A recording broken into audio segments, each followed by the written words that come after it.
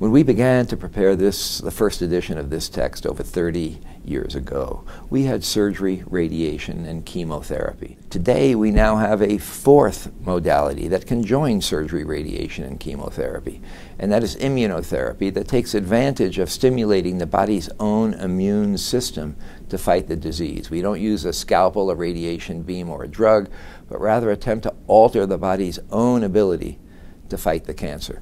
And we've seen profound improvements in the treatment of certain types of cancers with immunotherapy, especially melanoma, where we have a variety of treatments, interleukin-2, the first effective immunotherapy introduced in 1985, and that's covered extensively in the text. The new checkpoint modulators are covered as well, and we're now into gene therapy, where we're genetically modifying the immune system.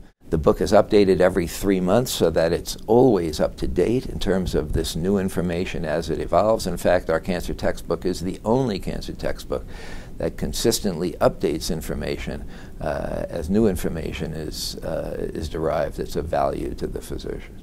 It's just as important to provide an adequate treatment as it is to support patients through end-of-life issues if the treatments don't work. And we put a great emphasis on each one of those aspects in this textbook. We look at the basic molecular biology that underlies disease. We talk about the combined modality treatment, and then we talk about genetic counseling of patients as well as end-of-life issues. And so we feel we cover the complete gamut of information that's required to provide patients not only with the best cancer treatment, but with the best quality of life as well.